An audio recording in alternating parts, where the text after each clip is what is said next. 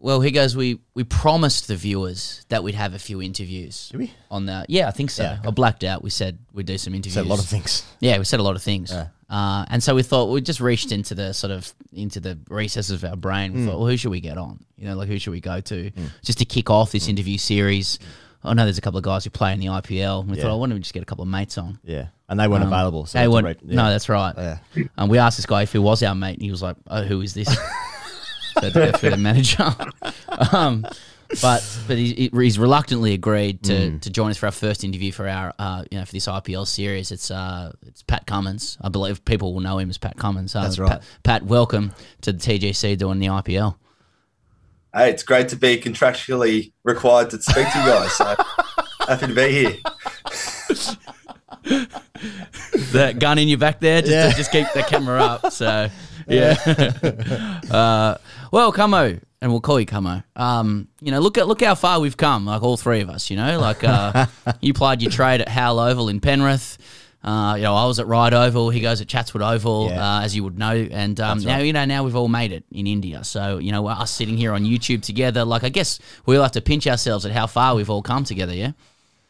Yeah, we do absolutely. It's it's been a wild ride. Certainly been some highs for some of us. How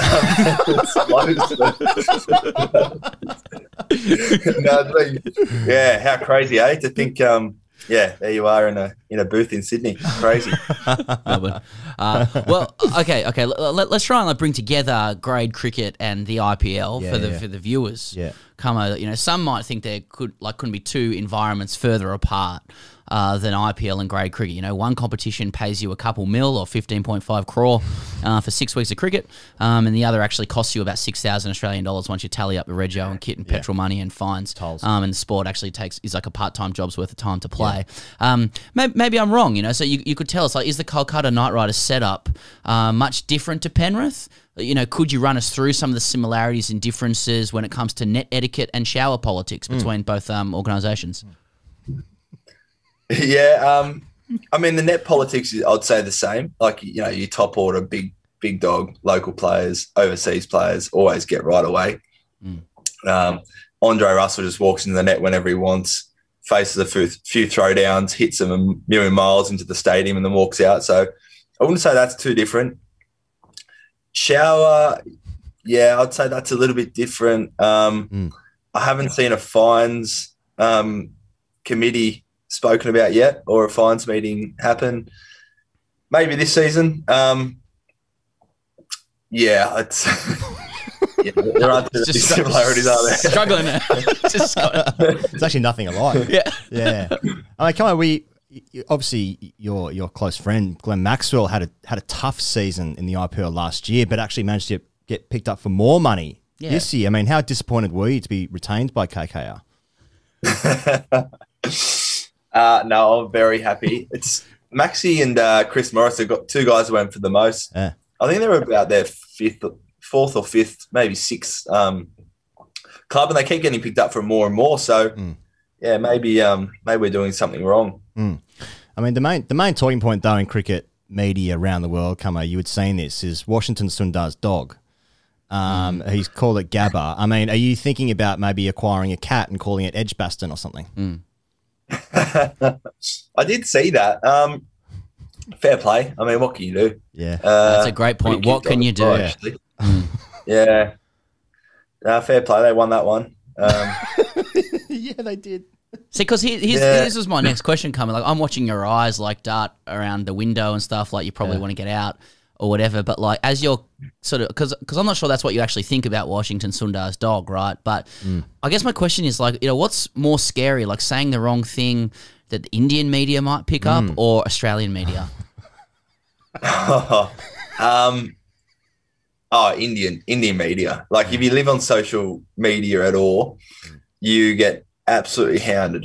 Say anything bad about Virat Kohli and look out for the next years. I remember I said something a few years ago and it wasn't it was actually I thought it was a bit of a compliment, being he's a great player. Hope he doesn't score 100 because he's a gun player. Oh, yeah. And then about 6 months later when he did score one, my phone just blew up. They've got a long memory. Yeah. Do you think Kohli's actually got a bit of pressure on him? No, sorry. Not proven yet. Yeah. There we go. Yeah, we'll see. Yeah.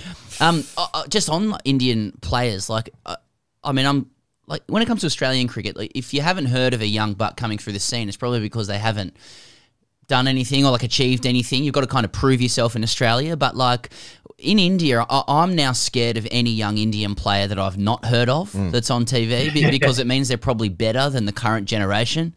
Like, can you help us? Like who are the young Indian players that impress you the most and that we should, as Australians, fear the most?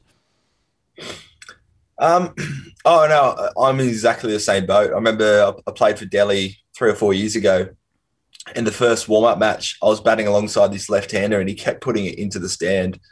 And I thought he was about 16 years old. And I said to our coach and captain, I was like, this guy's a gun. You should definitely play him. And they're like, yeah, that's Rishabh Pant. He's pretty good. I was like, oh, okay.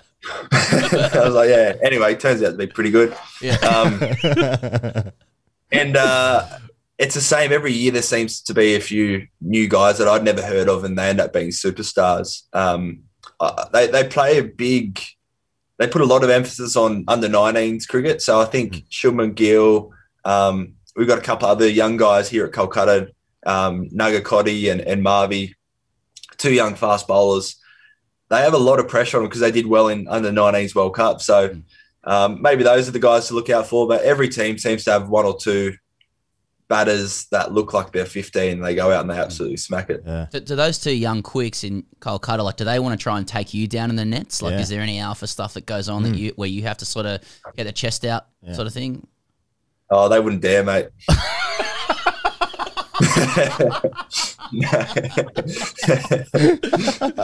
Hey, come on, you obviously won the IPL in 2014. Is that right? 2014, you won it. Yeah, I think so. Yep. KKR, obviously fond memories. Like, can you talk about the scenes the next day, like the celebrations? I'm sure sort of unparalleled or nothing that we could imagine here at home in Australia. But can you talk about maybe the craziest thing you saw the next day? Yeah, it was wild. So we won the final in Bangalore, and we flew back the next day to Kolkata, and literally just did 1 lap around Eden Garden, and it was packed. There was 100,000 people. There was fans crying their eyes out as our owner walked along with us, Shah Rukh Khan, who's a mega star over here. And then there was a couple 100,000 fans lining the streets on our way back to the hotel. So we weren't playing a game. We weren't doing anything other than walking, and there was hundreds of thousands of people lining the streets. Yeah. The funny thing was, so they won, Kolkata won for the first time 2 years earlier. I wasn't there. And they spoke about this day where they went back to Eden Gardens and they just got showered in gifts. So they got Louis Vuitton luggage, they got iPhones, iPads, they got speaker systems, TVs, they got gold jewelry, everything you could think of. So couple of years later when we won, I was pretty pumped to go back to this gift ceremony. So I remember we did the lap, we walked around. I thought, okay, the gifts are coming soon here, can't wait. I put off my holiday for a day. I thought it's going to be worth it. Anyway, lined up. We got a roll of material and a box of mangoes. And I was so flat. Times were tough in the IPL at that time. Like, to be fair, good mangoes. Yeah. And I just remember I was so flat, and they go, "Well, it's only you can only win the IPL for the first time once, can't you?"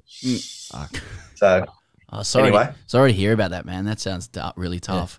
Really tough. Can we're sort of learning about the IPL this year, and we understand that sort of Mumbai have a stranglehold on the entire tournament. For the uninitiated, like, can you tell us why Mumbai won't win it this year? And how much do you want to take Mumbai down in a cricketing sense? They're a bloody good side, unfortunately. I think last year just all they got a gun bowling lineup, couple overseas, Bumrah.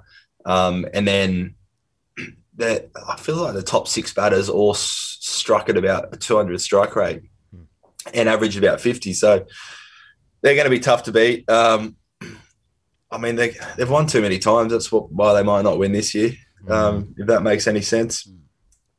don't know. They're a good side. Yeah, sound pretty good.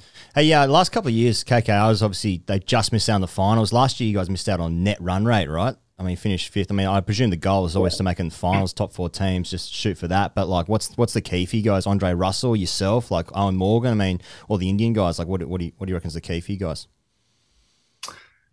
Yeah, I think Kolkata have always had a really strong bowling lineup. We've got a couple of, really good spinners here in India as well. Last year in Abu Dhabi, the wickets weren't as spin friendly as here. So, Sunil Nareen, we've got Kuldeep Yadav, a guy called Varun Chakravarti.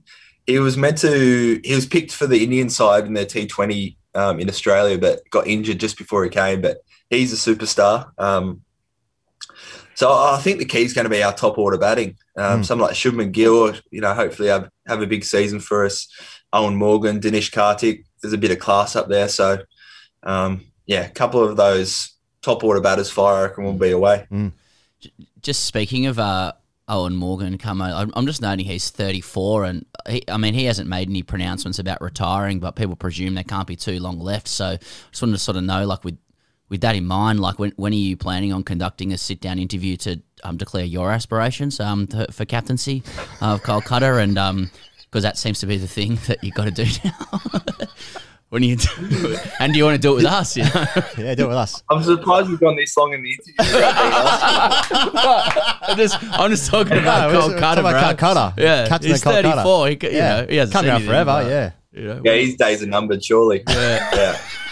Already won a World Cup. I don't know why he keeps hanging around playing. Yeah. But yeah, how do you sort of declare, do you stick your hand up? You do an interview or something or what?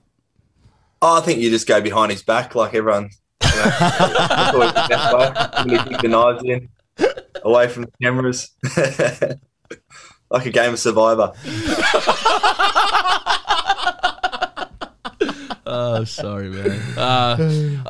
On a lighter note, that's just a Kolkata captaincy question, but just like I noticed with the IPL, guys have big contracts and stuff, and a lot of guys in quarantine. So there's a lot of like Instagram Q&As you guys do. Oh, I've got 15 minutes spare. I know it's more than 15 minutes, but 15 minutes spare. Hit us for your best questions, and like every question that players seem to select is really straight or really polite. Like who's the best team in the IPL, or what's your favorite Indian meal?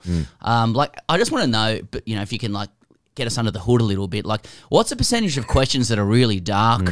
And you're like, I'm not touching that because that could ruin my career. And also, what's your favourite Indian meal? What's your favourite Indian meal? Yeah, that's interesting. I love butter chicken with some Peshwari naan or some garlic naan. Love it. Had it yesterday, actually. Can't have it too much, though. No, you can't have it too much. Yeah. Just because. Yeah, I suppose you can't. First of all, I'd say 50% of the questions have some kind of Virat Kohli twang to them. Yeah. I don't know, they're genuinely like the Indian fans love cricket. And I think if you did that in Australia, you'd get absolutely nailed. Every question would be ridiculous. But actually, I reckon 95% of them are genuine, like cricket fans wanting to just talk about cricket. It's quite refreshing, isn't it, really? Like we're stuck in this grade cricket thing where it's like, everyone's trying to alpha you or knife you or something. But in all seriousness, like, Indian fans they just love the game in a much more pure way. Oh, absolutely. Like it's, if you go to, say a Big Bash game or say an AFL game, if the opposition team, scores a goal or whatever it is, it's dead silent. Like, you're there only to cheer on your team. Here in IPL and playing cricket in India, whoever hits a 4, whichever side, they're cheering. Whoever bowls a good ball, they're cheering. Like they just want to see good cricket. So it is quite refreshing. It's totally different to anywhere else in the world. Except for Hal Oval, very similar. Yeah, my experiences as well. Yeah. Hey, come on. Obviously, you can't not mention COVID. Like it's obviously a really grim situation in India at the moment, especially. And I think so much of the IPL is like the passion that the fans bring, packed stadiums. That's obviously not going to be the case, at least in the initial part of the tournament this year.